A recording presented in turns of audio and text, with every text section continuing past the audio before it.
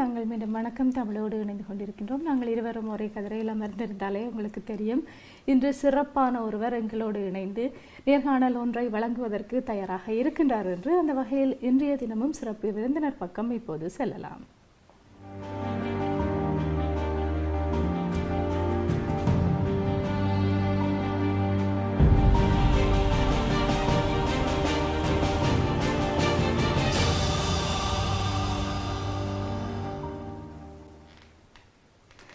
நேயர்களே, இன்றைய தினம் பரத கலை தொடர்பாகவும் கர்நாடக இசை தொடர்பாகவும் கலைகள் என்று வந்தாலே எங்களுக்கு பலர் ஞாபகத்திற்கு வருவார்கள். இந்த கலை அம்சத்தோடு சேர்த்து கலையை வளர்த்து அதனூடாக எங்களுடைய வாழ்க்கையை மேம்படுத்த வல்ல ஒருவர் எங்களோடு இணைந்திருக்கிறார். அவர் வேறு யாரும் அல்ல, பரத குரு திரு சந்திர மோகன் அவர்கள் இணைந்திருக்கிறார். அவரை வரவேற்போம். வணக்கம் மாஸ்டர். வணக்கம்மா. வணக்கம். எப்படி இருக்கீங்க? ரொம்ப சௌரியமா இருக்கிறேன். நீங்களாம் எப்படி இருக்கிறீங்க? மிகவும் நன்றாக இருக்கின்றோம். உங்களை சந்தித்தது மிகவும் சந்தோஷம். நாங்கள் நிகழ்ச்சி ஆரம்பிப்பதற்கு முன்னே சொல்லிக் கொள்கின்றோம், நீங்கள் மலேசியாவில் இருந்து வருகை தந்திருக்கிறீர்கள். உங்களை பற்றி ஒரு சிறு அறிமுகம். நாங்கள் ஆரம்பத்தில் தொலைபேசியில் கேட்டபோது நீங்கள் சொன்னீர்கள், என் பற்றி எதுவும் தேவையில்லை, கலை பற்றி தான் வேண்டும் என்று. ஆனால் எங்களுடைய நேயர்களுக்கு சிறு வரிகளில் உங்களை பற்றி சுருக்கமாக. ஓகே, நான் அடையார் பத்மஸ்ரீ அடையார் கே லக்ஷ்மண் சாருடைய ஸ்டூடெண்ட்டு. 84 படித்து வெளியில் வந்தேன். அப்புறம் ஒரு 5 வருடத்துக்கு அப்புறம் வெம்பட்டி சின்னசத்தியம் சார்கிட்ட நாட்டியம் படித்தேன், பிரியா ரமணன் அக்கா கிட்ட. இப்படியே இருந்து ஒரு 36 வருட காலமாக இந்த நாட்டியத்துறையில் இருக்கிறேன். நான் மலேசியா என்னுடைய இருப்பிடம். அங்கே ஒரு 200 குழந்தைகளுக்கு மேலே நாட்டியம் சொல்லி கொடுத்து கொண்டு இருக்கிறேன். அந்த பாரம்பரியமான அந்த இது கோட்பாடுகளை அந்த வழியிலே எப்படி போய்கிட்டு இருக்கோம். சினிமா பாடல்களோ ஃபியூஷன் கண்டெம்பரரி நாங்கள் பண்ணுறது கிடையாது. ஏன்னா அடுத்த தலைமுறைக்கு அது அழகான விஷயத்தை கொண்டு கொடுக்கணும் அப்படின்றதுக்காக. சரி, அதாவது நீங்கள் குறிப்பிட்டு சொல்லியிருந்தீர்கள் பாரம்பரிய முறையில் நடனக்கலையை பயிற்றுவித்துக் கொண்டிருக்கிறீர்கள் சொல்லி. அன்றைய காலத்தில் அந்த குருகுலம் என்று சொல்வார்கள் இல்லையா, குருகுலம் சென்று கலையை பகிர்வது என்பது ஒரு ஆரோக்கியமான விடயம். எனக்கு கூட அந்த குருகுலம் போய் சென்று பார்க்க வேண்டும் என்று சொல்லியே ரொம்ப ஆவல். எவ்வாறு அந்த மாதிரி தான் நீங்க அந்த குருகுலம் என்பது வந்துட்டு நம்ம அந்த என்டையரை கொண்டுட்டு வர முடியாது. பட் அவங்க கிட்ட என்ன நான் சொல்றேன்னு சொன்னா, அதனுடைய அசெட்டை கொண்டுட்டு வரலாம், அதோடைய தன்மைகளை கொண்டுட்டு வரலாம், அதோடைய கருத்துக்களை கொண்டுட்டு வரலாம். சொல்லி கொடுக்கும் பொழுது அந்த குருகுலத்துடைய தன்மைகள் நிறைய கோட்பாடுகளில் போட்டிருக்கிறாங்க. அதை இம்ப்ளான்ட் பண்ணி கொண்டுட்டு வந்து அவர்களுக்கு முறையாக நம்ம கொடுத்தோம்னு சொன்னால் குழந்தைகளுக்கும் சரி பெற்றோர்களுக்கும், அதுவும் இப்போ இருக்கக்கூடிய இளைய தாய்மார்களுக்கு அவங்களுக்கு சில விஷயங்கள் புலன்படாது இருக்குது. ஸோ இதெல்லாம் வந்துட்டு ஒரு குருவாக இருக்கிற நம்ம அந்த ஒரு காலகட்டம் வகுப்புக்கு வரும் பொழுது அவர்களுக்கு என்ன நம்ம கொடுக்கணும்னு சொன்னால், ஒரு பேக்கேஜ் மாதிரி நடனத்தோட சேர்த்து சமயம் கலை பண்பாடோட சேர்த்து அப்படி கொடுத்துடணும். அதுதான் நம்ம செய்யணும். தனியாக பிரிக்க முடியாது. கலை என்பது வந்து இறைவனால் ஆடப்பட்டது, புனிதமானது, நிறைய விஷயம் அப்படியே சொல்லிக்கிட்டு போகலாம். இன்றைக்கு வந்துட்டு அதெல்லாம் நம்ம பேசுறது கிடையாது. குழந்தைகள் வந்துட்டோன்னு உடனே நம்ம சொல்லி கொடுத்துட்டு அதை உங்ககிட்ட முடிச்சுட்டு போகணும், அடுத்த லெவலுக்கு பார்க்கணும், அடுத்து இப்படியே போய்கிட்டு இருந்தா உண்மையான அந்த கோட்பாடான அடித்தளமான விஷயங்கள் நிறைய விஷயங்கள் நம்ம பேசப்படுகிறது இல்லை. ஒரு கேள்வி இருக்கின்றது மாஸ்டர், என்னவென்று சொன்னால், என்ன காரணத்திற்காக பரதம் தெய்வீக கலை என்று இப்போது நீங்கள் சொல்லிக் கொண்டிருக்கும் போது தோன்றியது தெய்வீக கலை என்று குறிப்பிடப்படுகின்றது? தெய்வீக கலை அப்படின்னு இறைவனால் ஆடப்பட்டது. அது யோகா அபியாசங்கள் இருக்கிறது, தியானங்கள் இருக்கிறது, குண்டலினி வந்து அக்ரிவேட் பண்றது, இதெல்லாம் ஆடும் பொழுது அது தானாவே இயங்கும். இப்போ வந்துட்டு ஒரு ஆலயத்துக்கு போகும் பொழுது, இப்போ பிரகதீஸ்வரர் கோயிலுக்கு போகும் பொழுது, அது புராண ஸ்தலம் படிக்காதவங்க போனாங்கன்னா அவங்க பார்த்துட்டு என்ன சொல்லுவாங்க, ஓ நல்லா இருக்குதுன்னு. ஆனா அதையும் நம்ம புராணத்தை படிச்சுட்டு போயிருந்தோம்னா, இங்கதான் சோழன் நின்று தர்க்கம் பண்ணியிருக்கிறார், இங்கதான் அகத்தியர் வந்து அப்படின்றது 2 விஷயம் பார்த்துட்டு வந்ததுக்கு அப்புறம் உணர்ந்து கொள்ளலாம். அது நீங்க அதை பத்தி தெரியாத போய் பார்த்துட்டு வந்தா ஒரு கண்காட்சி கூட மாதிரி பார்த்துட்டு வந்தார். அப்ப தெய்வீகம் என்பது உள்வாங்கடம். இறைவனை உள்வாங்கி அது கொண்டுட்டு வரணும். அதெல்லாம் தெய்வீக நடனம் அப்படின்னு சொன்னா அந்த என்டையர் அந்த பாடியோட மேக்கப்ல இருந்து அவங்களோட அசசரிஸ்ல இருந்து சூரிய பிற சந்திர பிற எந்த பக்கம் தான் இருக்கணும், வலது பக்கம் சூரியனும் இடது பக்கம் சந்திரனும் இருக்கணும், நிறைய விஷயங்கள் வந்துட்டு அங்க யோகா அபியாசங்களை நிறைய கொடுத்துருக்காங்க தெய்வீக. அப்ப தலை ஈசனாகவும் தோல் பெருமாளாகவும் இடுப்புக்கு கீழே பிரம்மனாகவும் வர்ணிச்சிருக்கிறாங்க. அப்ப ஆடுகின்ற வடிவமே லிங்க வடிவம். அப்ப இறைவன் எப்படி கொண்டுட்டு வந்திருக்கு. அப்ப ஒவ்வொரு குழந்தைகளும் அதை படிக்கும் பொழுதும் சரி, அவர்களுக்கு அதை சொன்னாதான் அதை புரியும். இப்ப ஒரு அப்ளிகேஷன் போட்டுட்டு அதுல நல்லா ஃபீல் பண்ணிட்டு அட்ரஸ் ராங்கா போட்டா போய் சேராது. சோ அதே போலதான் நம்ம படிக்கும் பொழுது ஒரு இறைவனு கட்டியோ ஒரு ஸ்பிரிச்சுவல் அந்த விஷயமோ நம்ம யாசகம் பண்ணும் பொழுது அதன் கோட்பாடு அந்த வழியோட போனாதான் நமக்கு அது கிடைக்கும். ஸோ பெரும்பாலும் அது வந்து நம்ம பண்றது கிடையாது. என்னுடைய 36 வருட காலத்தோட எக்ஸ்பீரியன்ஸ் பார்த்தீங்கன்னா பெரும்பாலும் நாட்டியம் சொல்லி கொடுக்குறாங்க. ஆனா இறை விஷயங்களும் சரி, அதற்கு உள்ள இருக்கிற சயின்டிஃபிக்கான விஷயங்களும் சரி, அந்த குழந்தைகளுக்கு படிப்பு வந்துட்டு இப்ப நாட்டியம்னு சொன்னா படிப்பு கட்டு பேரும் நாட்டியம் போக வேண்டாம். என்ன கேட்டா வந்துட்டு வலது பக்கம் தட்டுனா இடது பக்கம் தட்டும்போது பிளட் சர்க்குலேஷன் ஓடுது, ஆக்சிஜன் ஆல் அந்த அந்த தலைக்கு வந்துட்டு அந்த ஆக்சிஜன் லெவல் வந்துட்டு ஃப்ளோ பண்ணும் பொழுது இன்னும் ரொம்ப பிரைட்டா இருப்பாங்க ஸ்டூடெண்ட்ஸுங்க.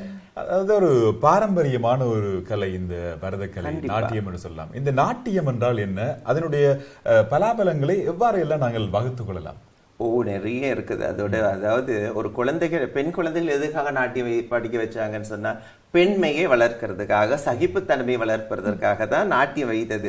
உடல் ஆரோக்கியமாக இருக்கணும், இப்படி நிறைய விஷயங்களை வச்சிருந்தாங்க. அப்ப இந்த பெண் குழந்தைகள் படிக்கும் பொழுது என்ன ஆகுதுன்னா, மடக்கி காலை தட்டும் பொழுது, மடங்கி வேலை செய்யும் பொழுது, அந்த அடவுகளை பண்ணும் பொழுது, இந்த உடம்பு இப்படி இப்படி வளையும் பொழுது இந்த கர்ப்பப்பை வந்து கரெக்டா இயங்கும். அதற்கு அந்த குருமார்கள் இப்பொழுதும் பார்த்தா ட்ராக் ஷூட் போட்டுக்கிட்டு டிஷர்ட் போட்டுக்கிட்டு எல்லாம் டான்ஸ் பண்றாங்க. அதெல்லாம் தப்பு. இந்த வடுவு எதற்காக நேர் வடுவு எடுக்கிறோம், அந்த நாட்டியம் பண்ணும்போது பாத்தீங்கன்னா ஒரு தண்டு இருக்கும், அதாவது அந்த நெத்திச்சூடியில ஸ்பெசிபிக்கலா இந்த இடத்துல வந்துட்டு ஒரு கோடு மாதிரி ஒரு நகை இருக்கும். இதெல்லாம் நிறைய விஷயங்கள் வந்துட்டு நமக்கு சொல்லி கொடுத்துருக்குறாங்க. அப்ப இந்த குழந்தைகளை நம்ம பயிற்சிக்கும் பொழுது அந்த கர்ப்பப்பை வந்து இயங்காத கர்ப்பப்பையும் இயங்கும். அப்ப அந்த குழந்தைக்கு வந்துட்டு அந்த அந்த சேஃப் என்ற ஒரு உடலும் அதற்கு உள்ள இருக்கிற ஒரு ஒரு ஒரு அந்த கர்ப்பப்பை என்ற ஒரு பொக்கிஷம், இதை வந்துட்டு நம்ம இறுக்கி எல்லாம் கட்டாத ஆடும் பொழுது என்ன ஆகுதுன்னு சொன்னா அந்த ஆடி பிளேஸ் பண்ணது வேற இடத்துல. இது ரொம்ப நான் மலேசியாலையும் சரி, நான் எங்க டாக் பண்ணாலும் அந்த குழந்தைகளுக்கு அந்த காலத்துல பாத்தீங்கன்னா நான் படிக்கும் பொழுதெல்லாம் ஒரு பொண்ணு பிடிச்சிக்குவா, அந்த இடுப்புல சுத்தி கொண்டாந்து அப்படி அந்த இடுப்பு இப்படிதான் இருக்கு அந்த நர்த்தகிக்கு. எவ்வளவு ஃபோக்கஸ் பண்ணாங்க. இப்போ வந்து எனக்கு முடியல, எங்களுக்கு நிறைய எக்ஸ்கியூசஸ் கொடுக்குறாங்க. என்னால என்ன கேட்டீங்கன்னா 22,500 வருட கால பழமையானதை நம்ம கொஞ்சம் பழமையா ஆகிதான் அதை ரசிக்க முடியும், அதை ஏற்றுக்கொள்ளணும். இன்றைய யுகத்தை வச்சு அதை படிக்க முடியாது. தாய்மார்களுக்கு என்ன சொல்றேன்னு சொன்னா, குழந்தைகளை அனுப்புங்க, நல்ல குருமார்களை தேர்ந்தெடுங்க. நம்ம இந்த பெண் குழந்தைகள் எல்லாம் இப்பெல்லாம் சகிப்புத்தன்மை கிடையாது. இப்ப இந்த அரைமடியில் உட்காந்து தட்டும் பொழுது கால் வலிக்கும். அந்த குருவுடைய கோட்பாடு நான் தட்டி முடிச்சதுக்கு அப்புறம் தான் ஒரு தட்டுவேன், அதுக்கப்புறம் தான் நீ எழுந்திருக்கணும். அப்ப என்னுடைய கோட்பாடுக்குள்ள நீ வர. இந்த வலி, இந்த கை நாட்டியாரம்பம், இது எல்லாம் அவர்களுடைய பக்குவத்துக்கு வந்ததுக்கு அப்புறம் அவங்க வந்துட்டு எந்த காரணத்தை கொண்டு வந்துட்டு சீக்கிரமா இது பண்ண மாட்டாங்க, கிவ் அப் பண்ண மாட்டாங்க. பிகாஸ் அந்த அளவுக்கு அவங்களுடைய அந்த பயிற்சி இருக்குது. இப்போ குழந்தைகள் கேட்டீங்கன்னா கல்யாணம் பண்ண சகிப்புத்தன்மை இல்லாத நிறைய விவாகரத்தெல்லாம் வருது. அப்புறம் சில குழந்தைகளை கொண்டாந்து அம்மா வந்து கேட்பாங்க என்கிட்ட, மாஸ்டர்ஜி என் குழந்தை வந்து டான்ஸ் படிக்க. ஆமாவா, சரிம்மா. அப்படி 5 குழந்தைய கேட்பாமா, darling you want to learn dance. அம்மா அந்த குழந்தை 5 வயது, என்ன தெரியும் அதுக்கு நாட்டியத்தை பத்தி? என்ன கேட்டான்னு சொன்னாங்கன்னா எல்லாத்தையும் போடணும், யூ டோன்ட் அஸ்யூம். அதாவது நீங்க வந்துட்டு குழந்தை பிஹாவ பேச முடியாது. இன்றைக்கு அவளுக்கு பிடிக்கலாம், ஆனா நாளைக்கு வளர்ந்து வந்ததுக்கு அப்புறம் அதே அவளுக்கு பெரிய ஒரு பேரும் புகழையும் தேடி தரும். அதாவது ஒரு விடயத்தை சும்மா தெரிந்து கொள்வதை தாண்டி அதனுடைய கருப்பொருட்களை உணர்ந்து கொண்டு தெரிந்து கொள்வது என்பதுதான் சால சிறந்தது. இந்த நேரத்தில் ஒரு விடயத்தை கேட்டுக்கொள்ளலாம் குரு. ஆண்களை பொறுத்தவரையில் இன்றைய காலகட்டத்தில் மிகவும் குறைந்து கொண்டு வருகிறது இந்த பரதத்தை பயிலும் தன்மை. நிறைய நல்ல கேள்விகள். ஏன்னா ஆண்களுக்குன்னு ஒரு கோட்பாடு இருக்குது. தாண்டவா லாஸ்யன் 2 பிரிச்சு வச்சிருக்கிறாங்க. இறைவன் ஈசன் ஆடுவது தாண்டவமாகவும் பெண்கள் ஆடுவது வந்துட்டு லாஸ்யமாகவும் பார்வதியாகவும் வைத்திருக்கிறாங்க.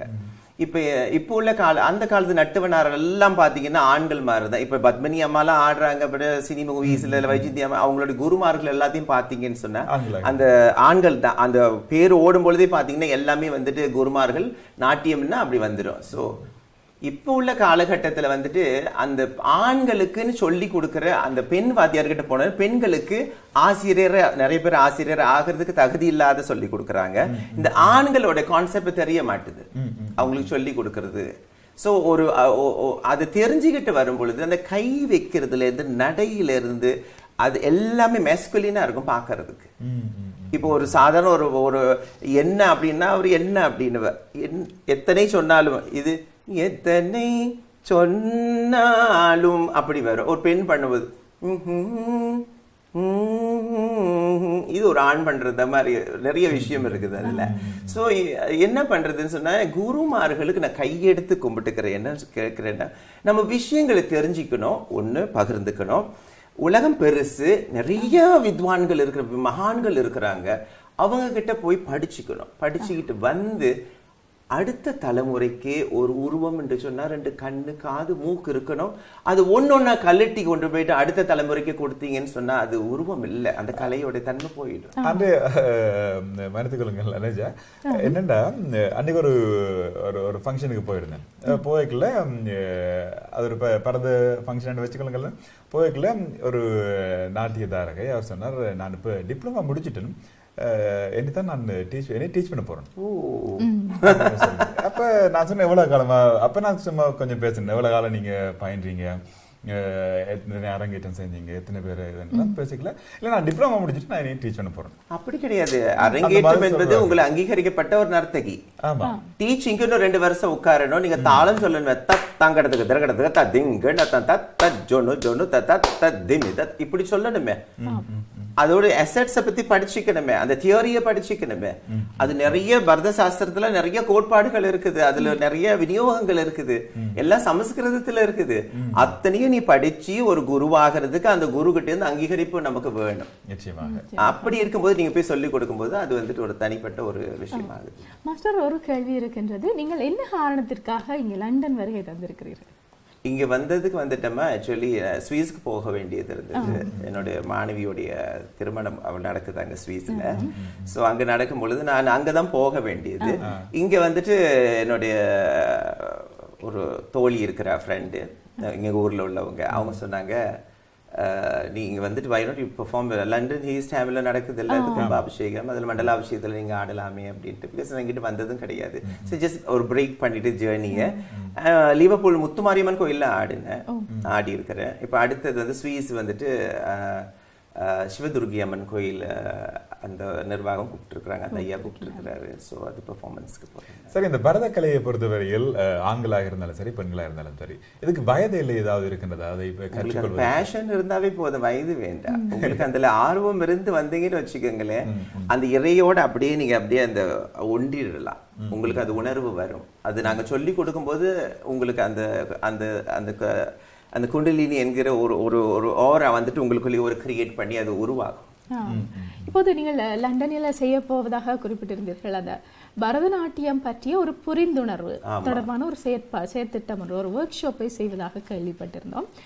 அதில் என்ன விஷயத்தை உள்ளடக்க போறீர்கள்? ஆச்சரியமாக இருக்கின்றது. இப்போது தொழில் தொடர்பாக இருக்கட்டும் அல்லது கணினி கம்ப்யூட்டர் வகைகள் அப்படியான விஷயங்களோடு ஒட்டியதாக பயிற்சி திட்டங்களை நாங்கள் பார்த்திருக்கின்றோம், சென்று பங்கு பெற்றியும் இருக்கின்றோம். ஆனால் பரதக்கலை பற்றி என்று வரும்போது அதன் நடனங்களையோ பயிற்சிகளையோ இல்லாமல் மாறாக பரதத்தை புரிந்து கொள்ளல் அப்படி என்ற ஒரு தலைப்பில் இப்ப நம்ம கேட்டீங்கன்னு சொன்னா அந்த அளவுக்கு நீங்க சொன்னீங்களே, இப்ப வந்துட்டு ஒரு அறியாமை தானே. அரங்கேற்றம் பண்ணணும்னா எப்படி வாத்தியார் ஆக முடியும்? டாக்டர் படிச்சு முடிஞ்சா ஹவுஸ்பண்ட் பண்ணணுமோ இல்லையோ, ஒரு வருஷம் போயிட்டு பண்ணணும், டாக்டர் பண்ணாலே சுத்தணும். அதுக்கப்புறம் தான் நம்ம ஒரு பெர்மனண்டா அவங்க அங்கீகரிக்கப்படணும். சோ அந்த மாதிரி நிறைய விஷயங்கள் வந்துட்டு யங் மாதர்ஸ்ங்களுக்கு எஸ்பெஷலி இப்போ உள்ள அம்மாமார்கள் குழந்தை இருக்குது, அவங்களும் ஒரு கற்பனையில இருக்கிறாங்க. இது வந்துட்டு தேவையில்லை, நமக்கு என்னதுக்கு தேவை? அது இந்த நாட்டுல வந்து நம்ம தாய் நாட்டை விட்டு வந்திருக்கு நமக்கு இது ரொம்ப முக்கியம். இந்த நாட்டுல வந்து ஒரு விஷயமும் நமக்கு அவங்க கிட்ட இருந்து படிச்சுக்கிறதுக்கு ஒன்றும் இல்லை. ஆனா நமக்கு வந்து தலையிலிருந்து கால் வரையில வந்து அவ்வளோ விஷயங்கள் இருக்கிறது, அவ்வளோ பாரம்பரியமான சொத்துக்கள் இருக்குது. இதெல்லாம் அடுத்த தலைமுறைக்கு எப்படி கொடுக்க போறீங்க? கணினி மூலியம் நிறைய விஷயம் கணினி மூலமா நடக்குது. ஆனா இருந்தாலும் நம்ம ஒரு குருவாக இருந்து அந்த குழந்தைகளுக்கு அந்த விஷயம் தான் பண்ண போறேன். சில கேள்விகள் அவங்க கேட்கலாம் அந்த நிகழ்ச்சிகளை வரக்கூடிய அந்த ஒர்க் ஷாப்ல. எனக்கு கேள்விகள் கேட்கணும், கேட்டா நான் அதுக்குள்ள பதில் நான் அவங்களுக்கு கொடுப்பேன். அதாவது நிறைய கேள்விகள் கேட்டா எனக்கும் வந்துட்டு சொல்றதுக்கு இப்ப என்னுடைய சிற்றறிவுக்கு என்ன தோணுகிறதோ நீங்க கேட்கும் பொழுது நான் பதில் சொல்றேன். இந்த அடிப்படை விஷயம் எல்லாருக்கும் தெரிஞ்சிருக்கணும். இப்போ எங்கே நடக்க போகின்றது? அது வந்துட்டு நம்ம ஸ்டூடெண்ட்ஸ் இருக்கிறாங்க பிரசன்னா, அவங்ககிட்ட ஒரு தமிழ் ஸ்கூல் எனக்கு இந்த இடம் அவ்வளோ பரிச்சயமாக இல்லை, அவங்க கொடுத்துருக்குறாங்க. அவருடைய தொடர்பு இலக்கம் இங்கே இருக்கின்றது. மிஸ் பிரசன்னா மேனன் அவர்களுடையது. அவருடைய தொடர்பு இலக்கம் 079-391-849445. இந்த இலக்கத்தோடு தொடர்பு கொண்டு நீங்கள் அந்த ஒர்க் ஷாப்பில் இணைந்து கொள்ளலாம். பாரதம் தொடர்பான உங்கள் சந்தேகங்களையும் கேட்கலாம். அடவுகளையும் ஐட்டம் பாடல்களையும் உருப்படிகளையும் அதெல்லாம் நமக்கு விளக்கம் சொல்றதுக்கு சொல்லிக் கொடுக்கறதுக்கு நான் தயாரா இருக்கிறேன். என்னால முடிந்தவரை ஒரு உதவியாக இருக்கட்டுமே. வந்ததற்கு மக்களுக்கும் தெரியணும். நிறைய விஷயங்கள் நான் பார்க்கும் பொழுது கொஞ்சம் மன சஞ்சலமாக தான் இருக்குது. நான் ஒரு நிகழ்ச்சிக்கு போகும் பொழுது அந்த பிள்ளைகளுடைய உடுத்தலும் அதை பார்க்கும்பொழுது இது ஒரு ரேஷியல் ஒரு அந்நிய நாடு. அவங்க நினைக்கிறாங்க என் மக ஆடுதுன்னு இல்லை, ஒரு மக ரிப்ரசென்டிங் த ஹோல் இந்தியன் கம்யூனிட்டிஸ். அது ஞாபகம் வச்சுக்கணும். தலையிலிருந்து கால் வரைக்கும் அப்படி அங்கீகரிக்கப்பட்டு இருக்கணும். நம்ம போகும்பொழுது டிக்னிஃபைடா இருக்கணும். அங்க பார்த்தா ஜடையெல்லாம் கலண்டு போய் பூவெல்லாம் பிஞ்சு போய் மேக்கப் ஒன்றும் இல்லாத, எனக்கு இவ்வளவுதான் பிடிக்கும், எனக்கு கான்டாக்ட் லென்ஸ் போட்டுக்கிட்டு தான் நான் வந்து இது ஒண்ணுமே சம்மந்தமே இல்லாத ஒரு விஷயம்.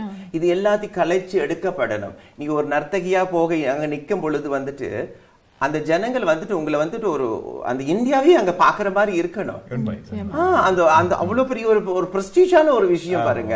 இது எனக்கு பூ கொஞ்சம் போதும், எனக்கு இது அது இல்ல, அது கோட்பாடு அதுதான், அதை வச்சுதான் நிக்கணும். இந்த நேர் கோட்டுல பாருங்க, சூரிய ஒளி பட்டுச்சுன்னா நேர கர்ப்பப்பைக்கு அவ்வளவு விசேஷம் கொடுத்து காலையில மிஞ்சி போடும் பொழுது அவ்வளவு விசேஷம் நடக்குது. அந்த கர்ப்பப்பை தானே இயங்கி, அதாவது ஆக்டிவா இல்லாத கர்ப்பப்பை கூட அந்த சூரிய ஒடிப்பட்டு கர்ப்பப்பைக்கு அந்த கால் மெட்டிக்கு போடுற அந்த வெள்ளிக்கு அவ்வளவு விசேஷம் இருக்கு. எவ்வளவோ இருக்குது. அதாவது இந்த எங்களுடைய வாழ்க்கையில் 2 விடயத்தை நாங்கள் தான் புத்திசாலித்தனமாக தேர்ந்து கொள்ள வேண்டும். முதலாவதாக குரு என்று சொல்லலாம், அடுத்தது நண்பன் அல்லது நண்பி. உங்களுடைய மாணவர்களுக்கோ, அதாவது உங்களுடைய என்று சொல்லும் பொழுது நிச்சயமாக ஒரு குருவாக இருக்கின்றவர் எல்லோருக்குமே ஒரு குரு என்றே சொல்லலாம். எனவே இந்த பரதத்தை பயில ஆர்வமாக இருப்பவர்கள் அல்லது பயின்று கொண்டிருக்கிற அந்த மாணவர்களுக்கு ஒரு குருவாக இருந்து என்ன சொல்ல விரும்புறீங்க? என்ன விடயத்தை முக்கியமாக? சகிப்புத்தன்மையை வளர்த்துக்கணும். சகிப்புத்தன்மை, அதாவது ஆபீஸ் வேலையை கொண்டாந்து வீட்டுல அந்த மூடை கொண்டாந்து அங்க வைக்க முடியாது.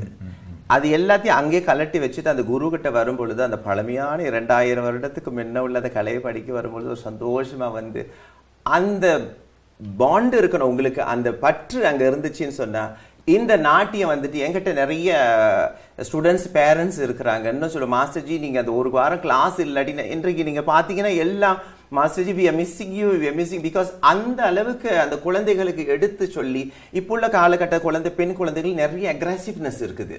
அவங்க ஓடுறது இங்க ஓடுறது, பேச்சு எகுத்து பேசுறது.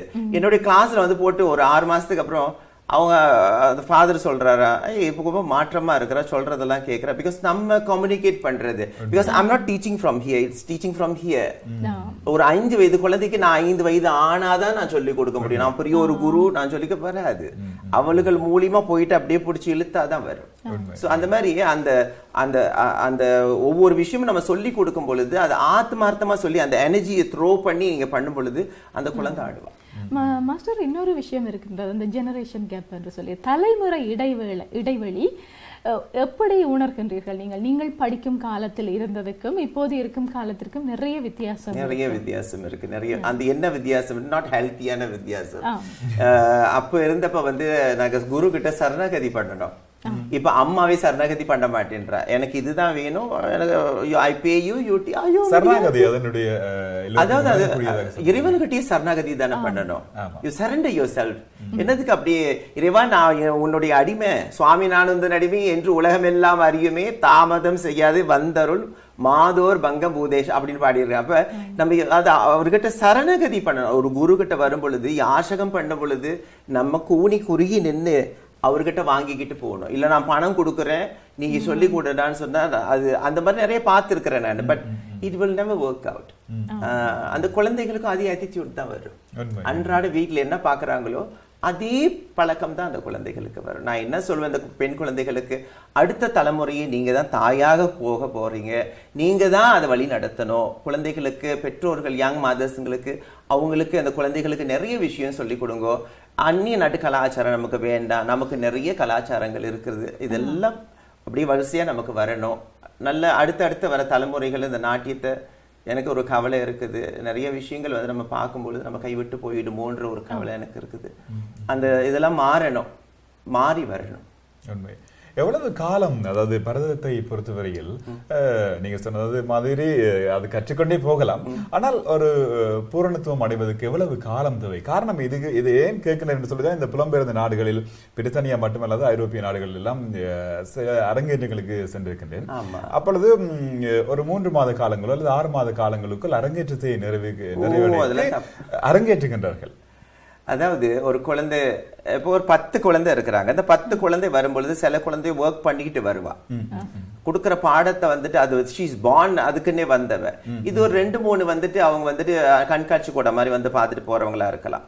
ஸோ என்னுடைய கருத்து என்னன்னு சொன்னா, நான் ஒரு சிலபஸ் போட்டு சொல்லி கொடுத்தேன்னு சொன்னா எல்லாருமே அப்படியே ஸ்டக் பண்ணிக்குவாளுங்க. நான் பிரிச்சு விட்டுருவேன். இந்த பொண்ணுக்கு என்ன கேட்டாங்க, என்னுடைய கண்டிப்பா ஆன்லைன்ல மலேசியாவில் பார்த்துக்கிட்டு இருப்பாங்க, என்கிட்ட ஒரு 5 வயது பிள்ளை பக்காவா சுத்தமா பண்ணுவா.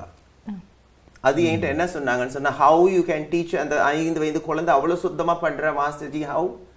அது எனக்கு தெரியும், because I am not teaching from him, teaching from.